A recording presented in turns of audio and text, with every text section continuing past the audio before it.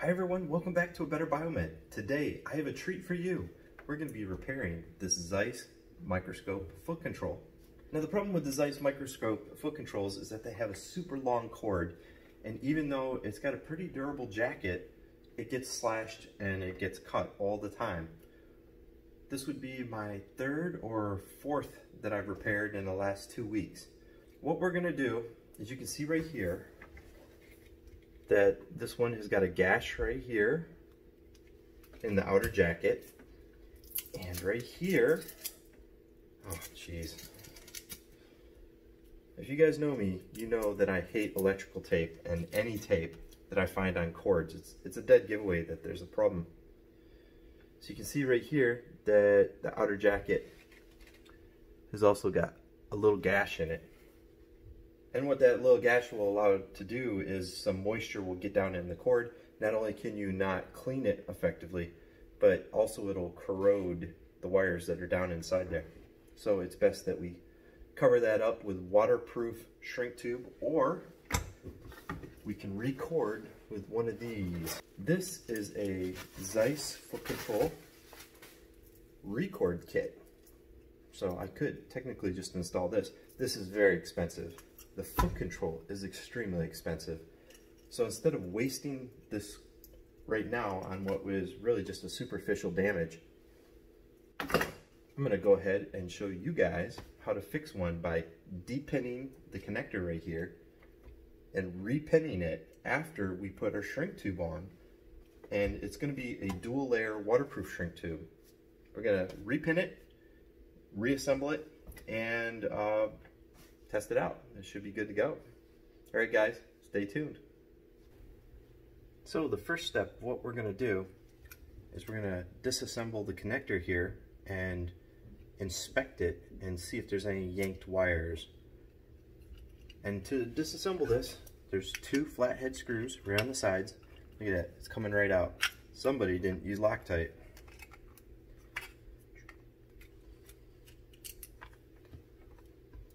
We're going to take our fasteners as we disassemble the connector and place your connector fasteners in a little container. I'm going to use this Apple iPhone box. At least the iPhone's good for something. Haters.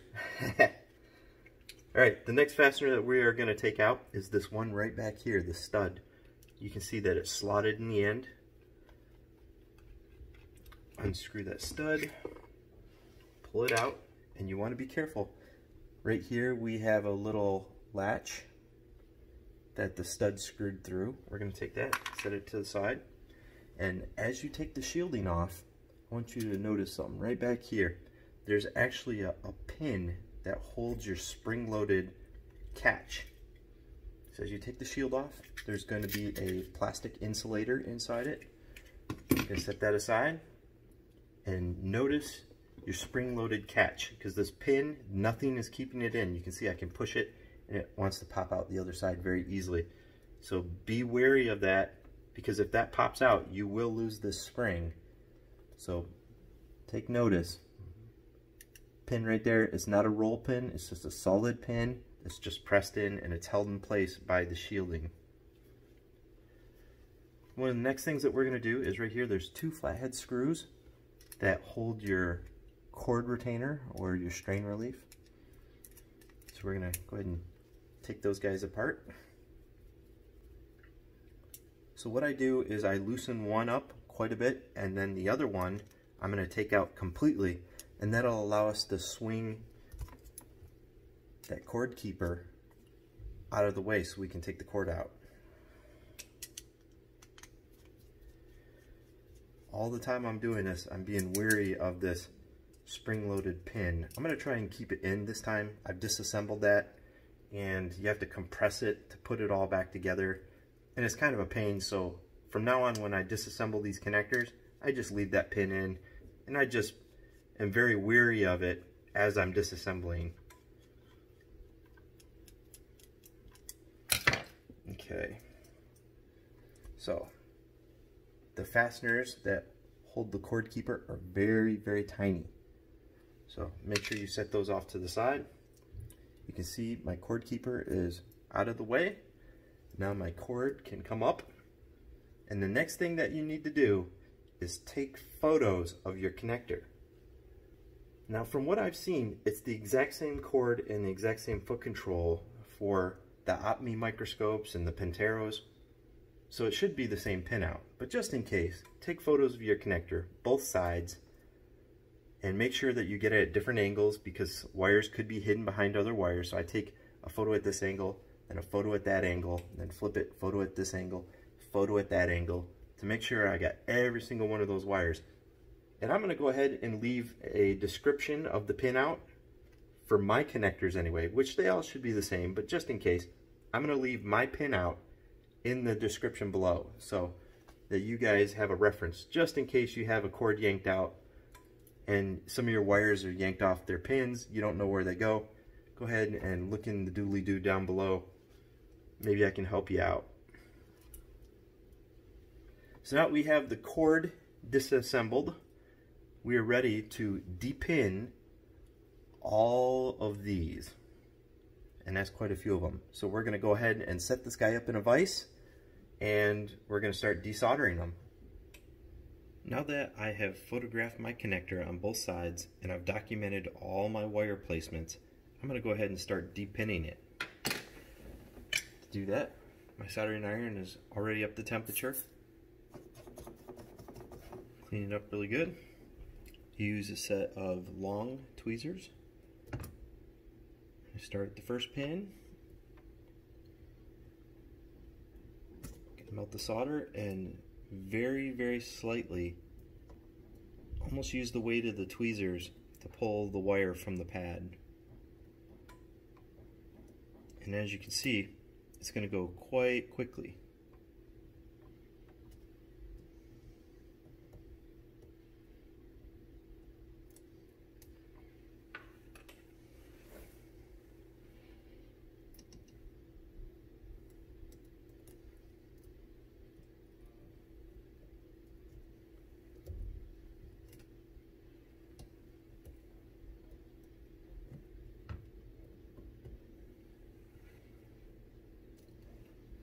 And you're going to finish the whole entire connector so all your wires are separated. Once all your wires are disconnected from the connector, you're going to go ahead and straighten them out as much as possible. I just kind of give them a little bit of a twist. What we're going to do is fold the wires over like so we can put the shrink tube on the cable. Show them all the way through. Once the wires are almost all the way through, it's going to be very difficult to pull it. So you can grab your pliers, your tweezers, and just give it an assist. You can see I'm doing right here. Just a little bit at both sides like so, and it will come right through. Okay, so now you can see I've got my shrink tube to repair the outer jacket. I'm going to slide it all the way down the cable to the site of the repair. And then I'm going to go ahead and heat shrink it. So I'm going to go ahead and put the cord in a vise.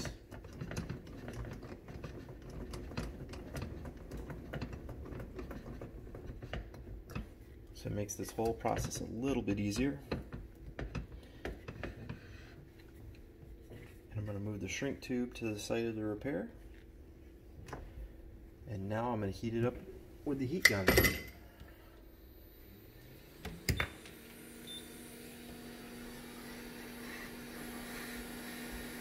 Start at one end first, shrink one end all the way down, that way there it keeps it in place, and then work the heat down the tube. So the technique that I use is to heat the cord on one side and just rotate the cord so that I get all sides of the heat shrink tube.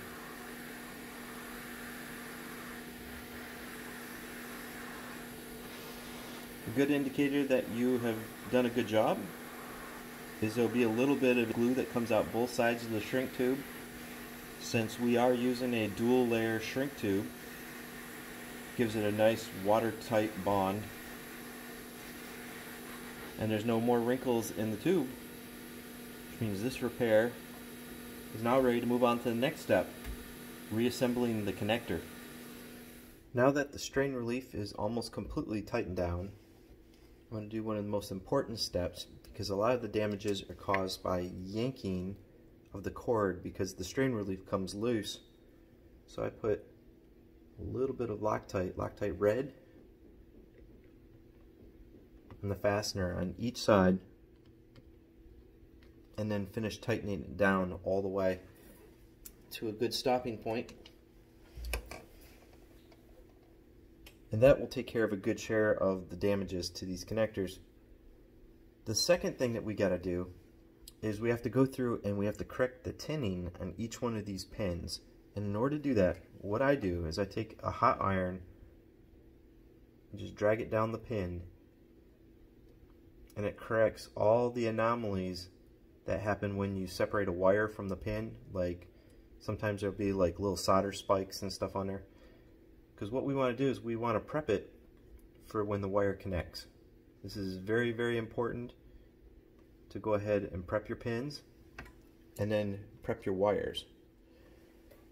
So what I'm going to do is I'm going to go through and check the ends of every wire to make sure that there's enough exposed conductor, and make sure that each and every wire end has got some solder on it. Because what we're going to do is we're going to take the wire and we're going to lay it right on the prepped solder pad, and then you're just going to basically touch it with the iron, and that will affix the wire to the pad. And it's going to be very quick. As long as you prep the wire and you prep the pads correctly, the whole thing is going to go very, very quickly.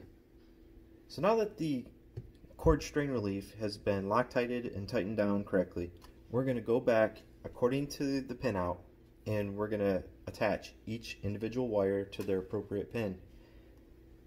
And to do this, I take a set of long tweezers like this. I set the wire that's been prepped over the pad that's been prepped, and I just touch the iron to it and hold it. I do believe that this is leaded solder, so it takes a little while for it to cool off. Now that the wires are all connected, I've checked every single connection to make sure that there's no cold solder joints, and it's time to reassemble the connector. When you reassemble the connector, make sure that your insulating plastic is located in the bottom. I've got all my parts right here. I check my pin to make sure that the pin is in all the way for the spring-loaded catch. It's nice and centered. And then what you're going to do is you're going to squeeze the wires together a little bit, because that shield is going to fit right over this.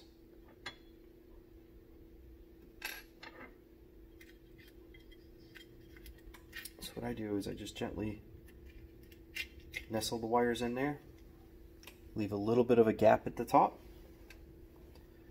That's when this little catch, you can see the little metal catch right here, it fits into a groove.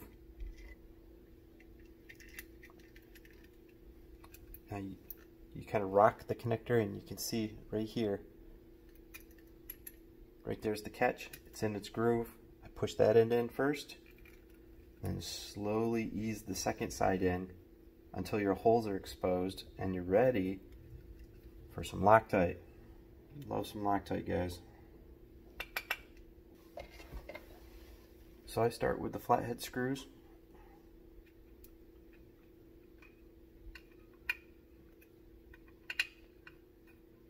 I just get them started.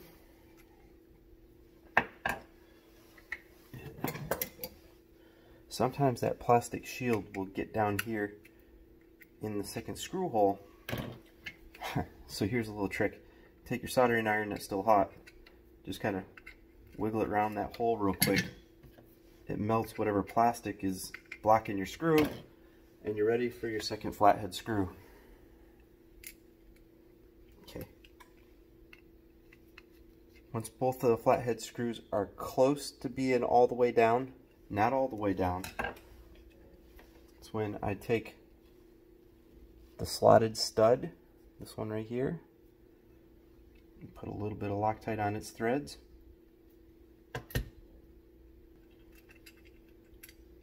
and thread it in with my fingers into the front part of the connector.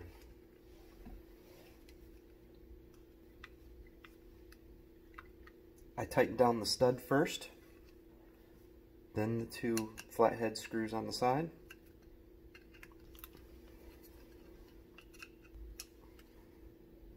Check the pins.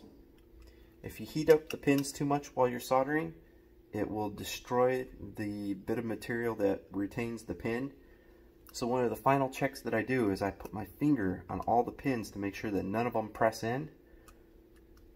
And if you do have one that presses in, you can pull it back out with some pliers and then go in on the back side and put silicone all along the wires and along the connecting pins on the inside, and then close it back up and leave it in a vise overnight facing down. And all that silicone, it will harden on the inside and your pins will be retained permanently. So that's a way, in case you melt a little bit of this plastic because you were soldering the pin too long, that's how you can still save the connector.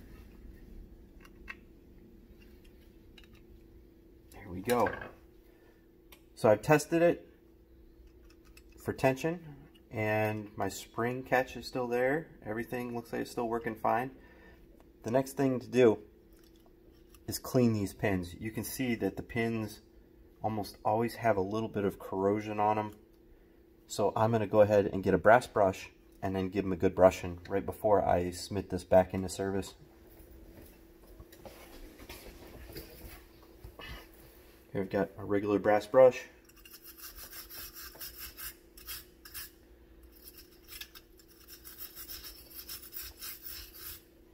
Just clean them up a little bit, not too aggressive. Brings that connector back to a nice, shiny, brand new look. Look at those pins. That looks fantastic. Look at that. Okay. One final step, the most important step of all, is to take the newly repaired foot control down to a microscope and give it a full function check, just to be sure. And make sure you press more than one button at once, like focus and zoom and the head release to move the head around. Make sure you test all the functions in all different orders to guarantee that all these wires are connected properly and that the cord wasn't damaged internally. So thanks for watching, guys. Hope you liked the video. This is repairing a Zeiss Microscope foot control. Hope you liked the video. Thanks, guys.